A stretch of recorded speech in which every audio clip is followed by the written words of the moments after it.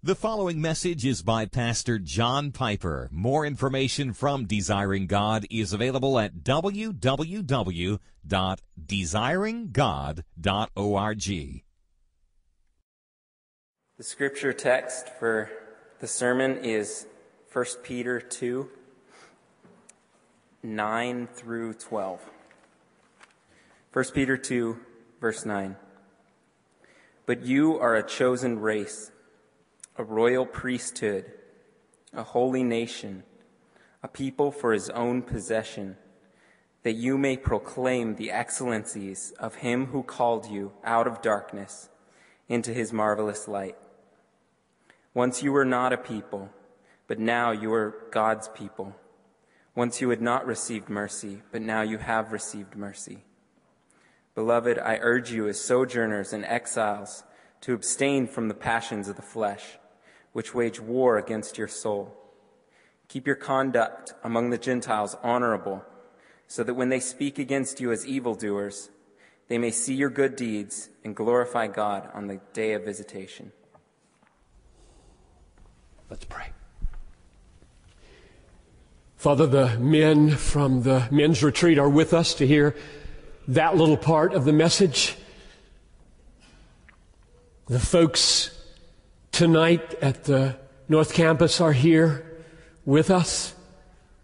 The folks at the South Side are here, and the downtown Sunday morning site are here. We're all here at this moment.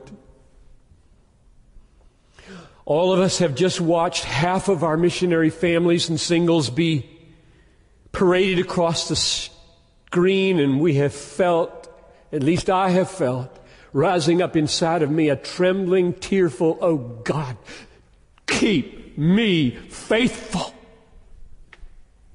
Don't let my hands ever grow weary in holding the ropes for hundreds and hundreds of children and families laying their life down for King Jesus. Don't let Bethlehem ever become so satisfied, so content, so comfortable, we just forget about the nations and all those emissaries we have sent among them. Oh, Father, keep us faithful. And then there rises up in me the sense that you mean on this weekend to call hundreds to missions, or confirm the calling of the wavering to missions, cross-cultural, long-term. So I'm asking that you do it. Pray the Lord of the harvest that He would send out laborers into His harvest. That's what I'm doing right now with thousands of people, Lord. Praying to the Lord of the harvest that you would send. That is a mystery. Nobody knows how you do that. We just want to be used in the miracle of sending. How shall they call upon Him whom they have not believed? And how shall they believe in Him whom they have not heard? And how shall they hear without a preacher? And how shall they preach unless they be sent? God, do it, I pray. In Jesus' name, amen.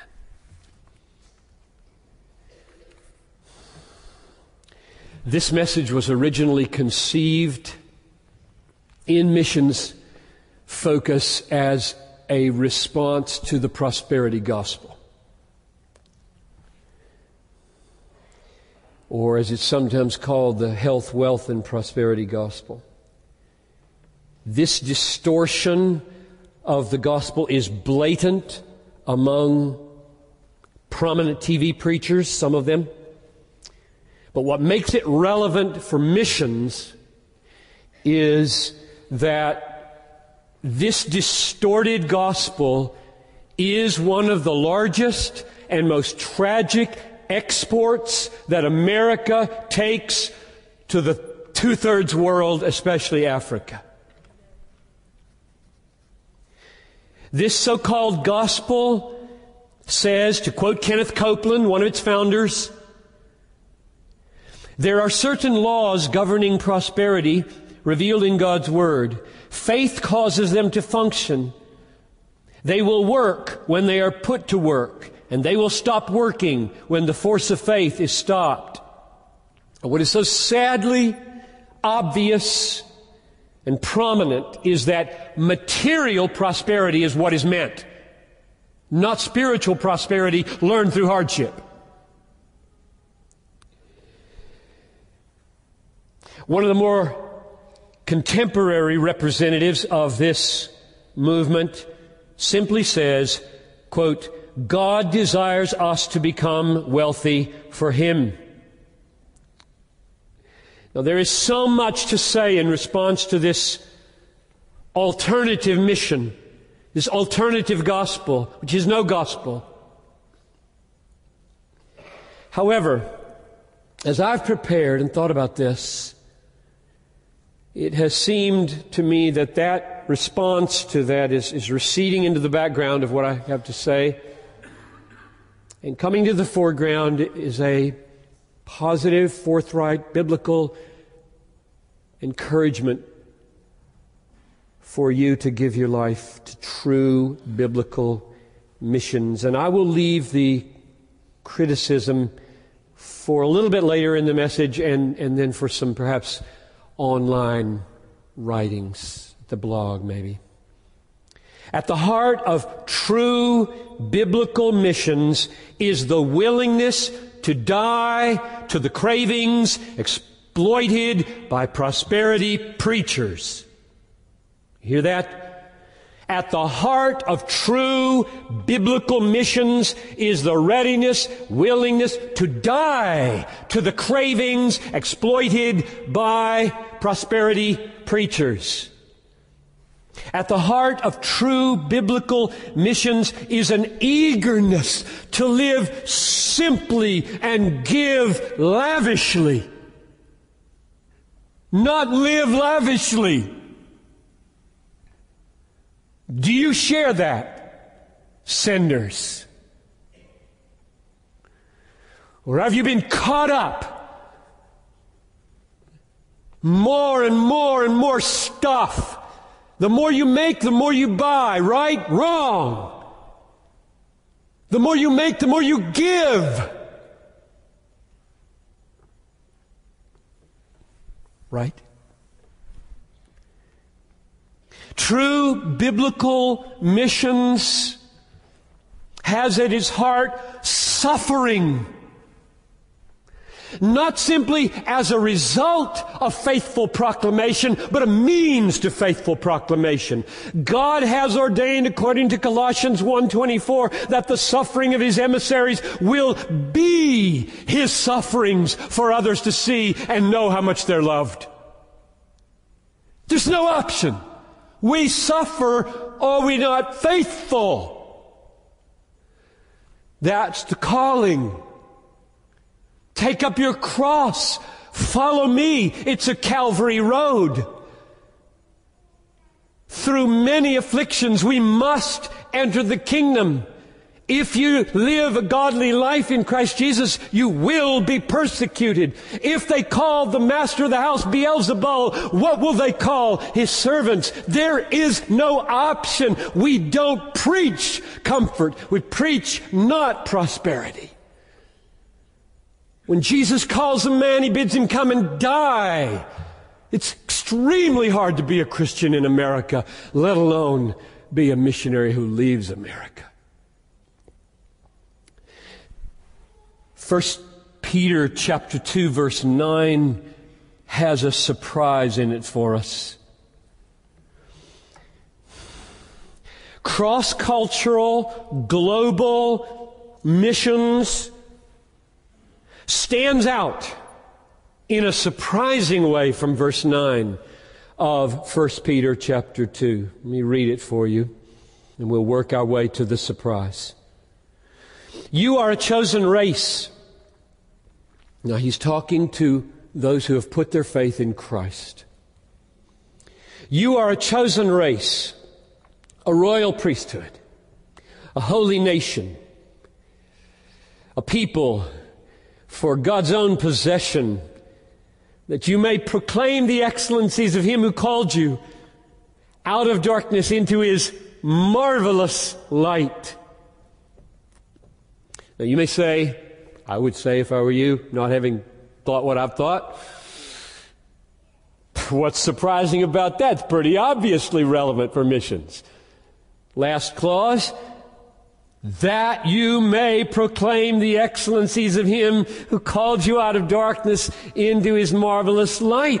That's what missionaries do, isn't it? Nothing surprising there. What do you mean there's a surprise in this verse?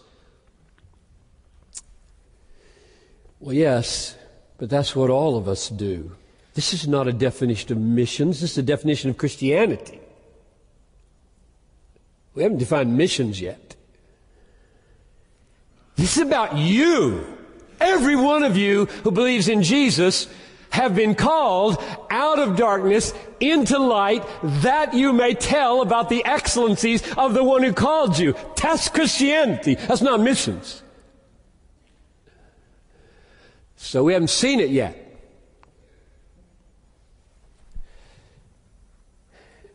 Missions is hearing God's leading to cross a culture, learn a language, proclaim His excellencies, and plant a church where it doesn't exist. That's missions. It's a glorious calling, an absolutely glorious calling. Not all of us are so privileged. I'm not. I don't have that calling yet. Most of you don't. Most of you shouldn't. Some of you do. That's what this service is about. How do you know? You listen. You think, you pray, you look, and God does it. And nobody can explain it. I don't know who you are. I don't know who you are. But you will know.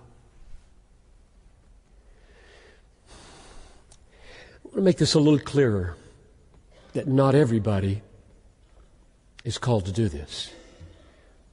Paul is on his way to Spain as he writes the book of Romans. Romans is a missionary support letter before he leaves. I read you from chapter 15, verse 20. I make it my ambition to preach the gospel not where Christ has already been named. I don't.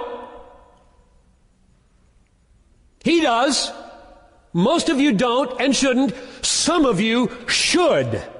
Who are you? That's the question tonight. Keep reading. I make it my ambition to preach the gospel not where Christ has already been named. Since I no longer have any room for work in these regions, the only reason he said that is because he's called to preach where the gospel hasn't been preached. I have no room in these present regions. I hope to see you in passing as I go to Spain and to be helped on my journey there by you. You're not going with me. But you gotta get behind me or I'll be undone without your prayers, without your clothes, without your money, if you can send a visitor to encourage me, you got to get behind me. Now there's the cleavage. Some send and some go, and the goers are called missionaries in our vocabulary. It's a glorious calling and only a few have it. And I'm out to help you find out who they are. And whether you're among them. Some of you are, and you don't yet know it.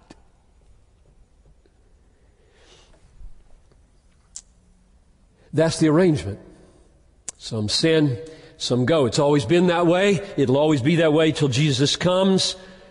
And God has a way of making known to His missionaries who you are. who you are. It's amazing to watch it happen. I've been here 28 years. It's amazing to watch it happen. Nobody can explain this. Nobody can explain this call to missions. You can't quantify it. You can't control it. You can't manipulate it. I can't make it happen. Nobody's got a handle on this but God Almighty. I've watched it happen. It's absolutely magnificent to watch it happen. A businessman, a worker in Foot Locker, and the tree starts to get moving. The wife starts to feel the moving too. Mission focus after mission focus. It gets looser until it's done. And they've been out for 15 years. I'm talking about the Deckers. I could send you, I won't name these, might be a little bit. I could send you to two families that I can think of right now who can point to the pew and the date where they crossed the line. And they were business people. And now they're in hard places, laying their lives down. Nobody can explain this. And I don't want those of you who stay in sin to feel like you've been cheated, although I'm tempted to feel that way myself at times. In fact, just say this again, always say this every year, I don't know if I'm going to be here forever. Meaning behind this pulpit while I live. I know I won't be here forever. But I mean, while I live, I don't know if I'm standing here because I say to God, while I'm singing down there, all of you singing, I'm saying, God, anything, do anything to keep me faithful. Don't let me ever miss your leading. Please, God, don't let me get so comfortable in this role that I can't hear you're finishing in another place. God, help me. You pray that way? Oh, I hope you do. I hope every single Christian in this church says, God, anywhere, anytime, I will follow. Don't let me miss it. Do whatever you have to do to get my attention. I don't care. Chop an arm off. I mean it. I'm going to be in heaven in just a few years. I'm going to give an account for my life. Just a few years. I'll see Him. What? The only thing that matters is, did I follow faithfully? Or did I just hold on to comforts and securities and power and influence and blah, blah, blah? To hell with it all. Come on, Lord, break in. Do what you have to do to this sinner man. The wind blows where it wills. Nobody can figure this out. It's blowing in these rooms. It's blowing in these rooms right now. God does it. The rest of us have our work to do. Do we not? And knowing that many are called and depend on us will change everything. A lot of lifestyles are going to change. Read the Desiring God blog tomorrow morning, please. It's already posted to go up at 6 o'clock tomorrow morning. And I wrote this sentence, which came out of a prayer meeting on Friday. Ed was there, heard the sentence. The worst of times, the worst of all times, is the best of all times for missions. And I'm thinking the financial crisis mainly. The worst of all times is the best of all times for missions. Read the blog and find out why I believe that was from God. Now, we haven't gotten to the surprise yet. I said verse 9 of 1 Peter 2 has a surprising way to show us cross-cultural missions? Let's look at the surprise. The surprise emerges when you take 1 Peter 2:9 and you put it beside Revelation 5:9 and 10. Because the parallels are striking. And Revelation 5:9 sheds a light back on 1 Peter 2:9 that changes everything. Okay? So you can put your finger in both of those if you'd like. 1 Peter 2:9 and Revelation 5:9. I'll read them back to back. 1 Peter 2:9, just the first half of the verse. You, that is you who trust Christ, are a chosen race, a royal priesthood, a holy nation, a people for His own possession. Got that? Revelation 5:9 and 10. This is a glimpse into heaven after this age is over, after the Great Commission is finished. And they sang a new song saying, worthy are you, this is the Lamb of God, worthy are you, O Lamb of God who was slain, to take the scroll and to open its seals, for you were slain, and by your blood, this is what happened when He died. This is why He died. By your blood, you ransomed people for God from every tribe and language and people and nation, and you have made them a kingdom and priests to our God, and they shall reign on earth.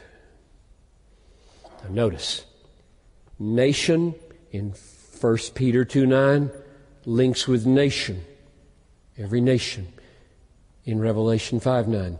People in 1 Peter 2:9 links with people in Revelation 5:9. Priesthood in 1 Peter 2:9 links with priests in Revelation 5:10. And royal priesthood, royal in 1 Peter 2:9 links with kingdom and reign in Revelation 5:10. In other words, in both of these texts, God has made for Himself a royal, kingly, reigning priesthood. It's called a royal priesthood in 2:9, and in Revelation 5:10, it's called, you have made them a kingdom and priests to our God, and they shall reign as kingly priests on the earth. So, Revelation 5:9 makes something crystal clear that 1 Peter 2:9 only hinted at.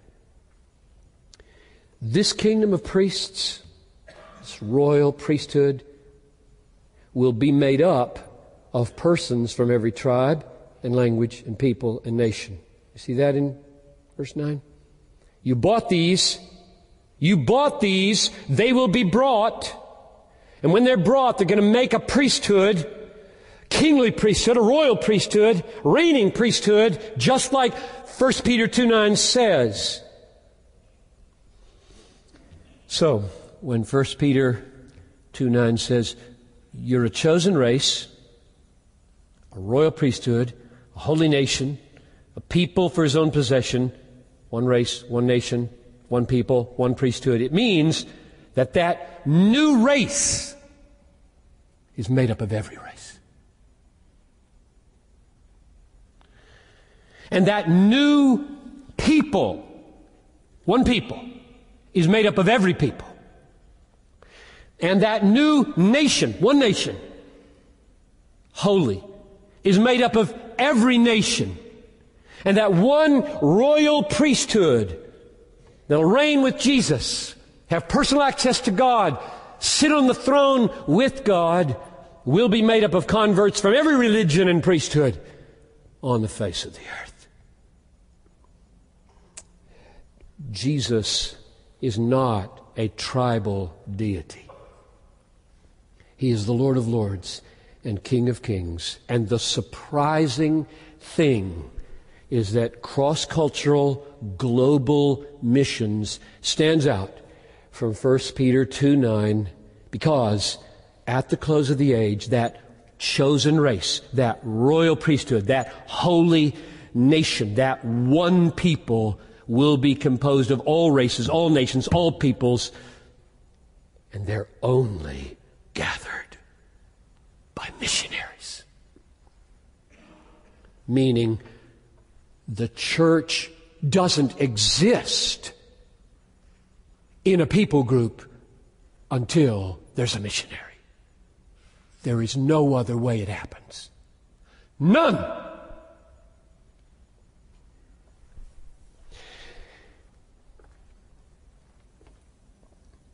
Missions is at the heart of what God is doing, forming a new race, forming a new nation, forming a new people, forming a new priesthood from all the nations, from all the peoples, from all the nations and races and priesthoods. God is jealous for them all. You see that word every in Revelation 5:9? You ransomed people for God from every tribe and language and people and nation. He bought them by His blood. He will have them. That's the inheritance referred to in Psalm 2. A blood-bought inheritance exists. There are children of God scattered throughout the world. They hear the gospel and they know the voice of the shepherd and they follow him. But they cannot follow whom they have not heard. And they will not follow. And they will perish without a missionary.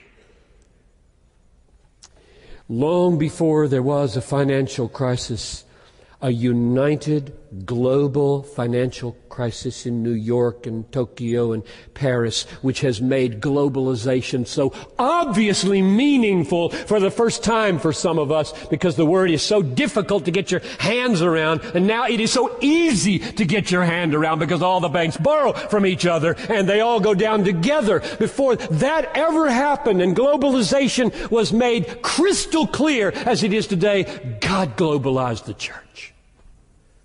Thousands of years ago, He just globalized it. And then He called these strange and wonderful people called missionaries to make it happen. And it doesn't happen any other way. You think it does. I know some of you are sitting there trying to think, oh, there's got to be another way. He's missing something. Like radio? By radio. Internet.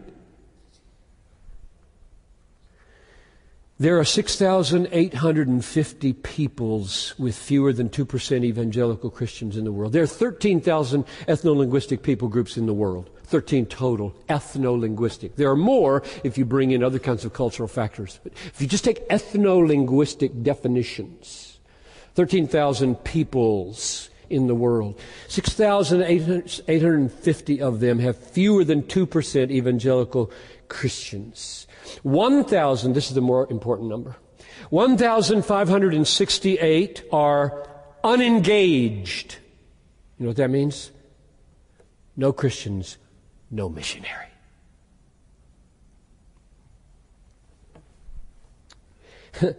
If you've bought into the weird notion, we don't need to send anymore, just let local people do the evangelism. There aren't any local people. There aren't any local Christians in 1,568 unengaged people groups. That should not be. Consider the global church, not the American church. We're just gone, probably. But the church in Asia, the church in Africa, the church in South America, why haven't we, with all this knowledge and all this wealth of ours, sent missionaries to 1,568 unengaged people groups? I'll tell you one of the reasons why. It's got nothing to do with money, except everything. Not in the way you think. There is not one single people group unreached because of a lack of money. It's because we have plenty of money while they're not reached. That's why. Contrary to what the prosperity gospel teaches, wealth is not usually a blessing. It's a curse, almost always. Hear my words carefully.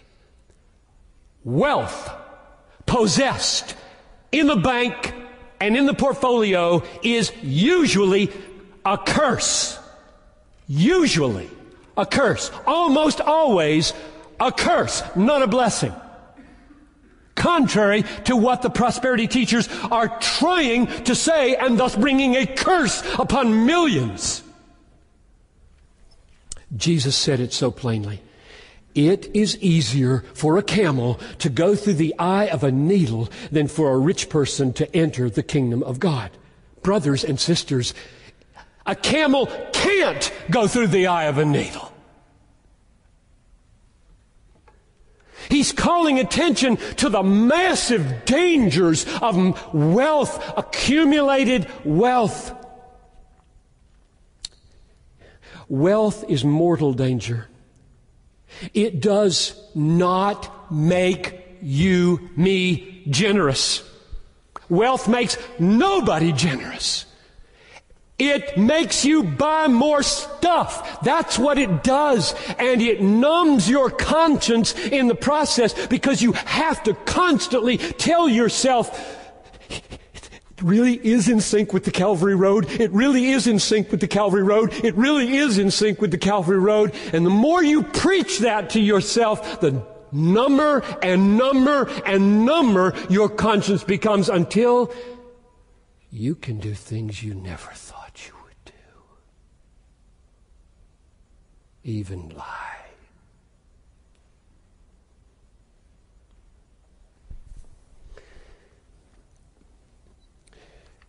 Listen, this is a word from God through Paul in 1 Timothy 6.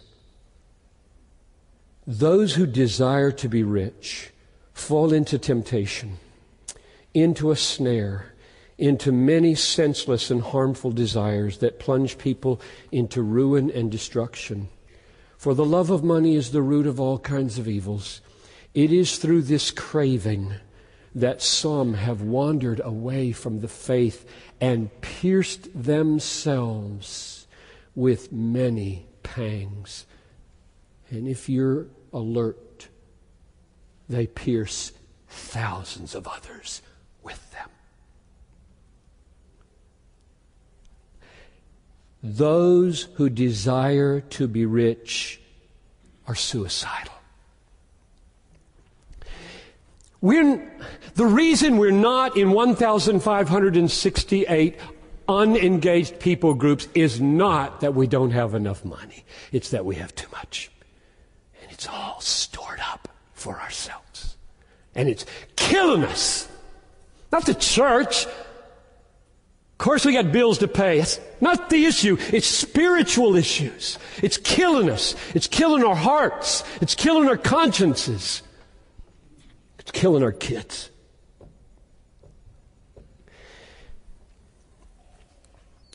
It's not the lack of money. It's the presence of money. It's because we have so much. The comforts of the West have made us soft, cautious, fearful, indulgent, self-protecting, instead of tough, risk-taking, bold, self-controlled, self-sacrificing. When prosperity teachers fly their personal jets to the two-thirds world, get out, hold a 50,000 person assembly and tell them that if they believe in Jesus, they'll get rich and get on their jets and go home, they're not doing missions. They're destroying missions. You don't want to be a part of that. So where do they come from? Where do these strange people come from? There's so few of them. Looks like a lot when you parade them across, but we need maybe 2 times 1,568. Plus. Where do they come from? Well, they don't come from the prosperity gospel. No, that's an overstatement. Let's be careful. Most of the peoples that are left to be engaged are in very dangerous places. Places where grandparents get upset if you take your kids. Not this grandparent.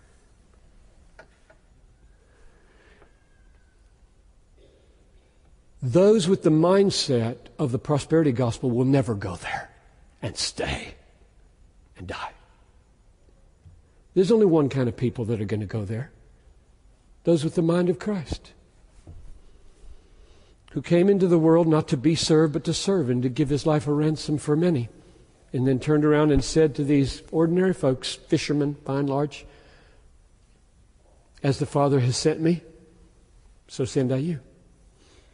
We're not called to get rich. I send you out as sheep in the midst of wolves. That's the sending. More so today than ever. And it's always been that way. So where do they come from? This is not natural. We have dozens of these folks serving in places there is no explanation for their being there. None. They're just crazy. Unless they have been called out of darkness into a marvelous light. And they see darkness everywhere. And they want to go. Just shine for a while. Shine for a while. For Jesus and His glory and their salvation. Well, where do they come from? The answer is really here in verse 9, isn't it? You are chosen that you may proclaim the excellencies of Him who called you out of darkness into His marvelous light. So let's just try to imagine how it's happening right now in these 8 services. How's it happening now? It goes something like this. And I can't begin to limit it to this. It's just in general. A person who's going to wind up on the mission field reads this verse. And when they read the words, that you may proclaim the excellencies of Him who called you out of darkness into His marvelous light, they feel something.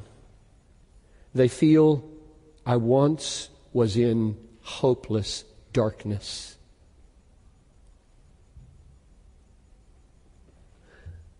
They feel and they know that God sovereignly, irresistibly, supernaturally, like He did for Lazarus, called them out of that darkness into a light, eternal life.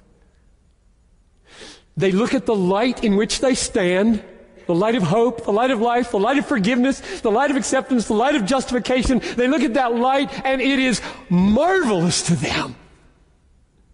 Is it marvelous to you? It should be marvelous to all of us. It is marvelous to them. It is a marvel.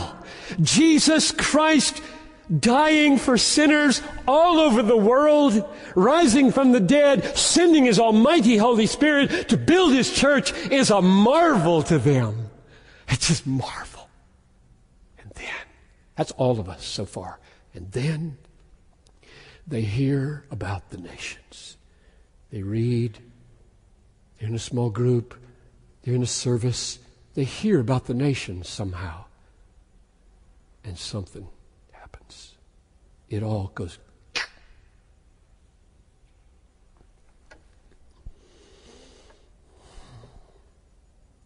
And they know, can't stay, I gotta go.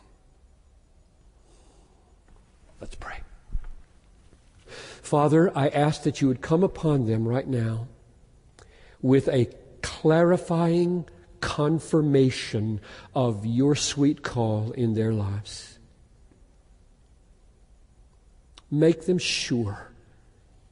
And then bring over the next weeks and days, maybe years, more clarity about the time and the place and the form of ministry. But God, above all, show them the marvel of the Christ in whom they stand. so that wherever they are with us, they might declare His excellencies in word and deed. This in Jesus' name, amen.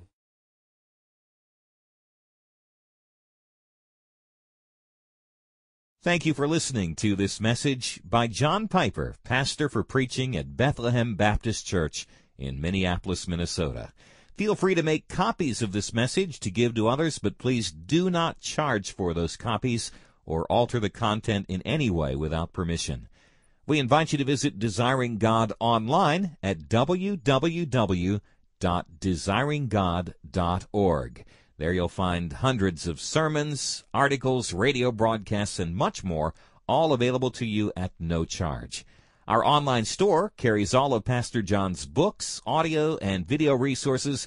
You can also stay up to date on what's new at Desiring God. Again, our website is www.desiringgod.org. Or call us toll-free at 1-888-346-4700. Our mailing address is Desiring God, 2601 East Franklin Avenue, Minneapolis, Minnesota, 55406. Desiring God exists to help you make God your treasure, because God is most glorified in us when we are most satisfied in Him.